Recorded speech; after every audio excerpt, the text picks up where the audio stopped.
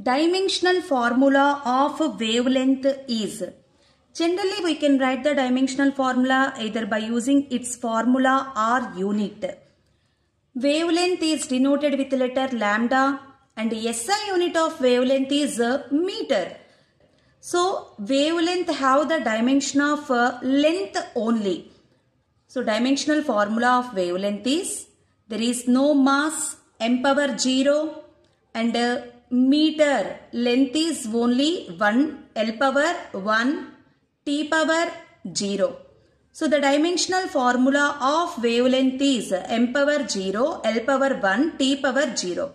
Similarly, distance, displacement, perimeter, circumference, light year, all these quantities have the same dimensional formula only.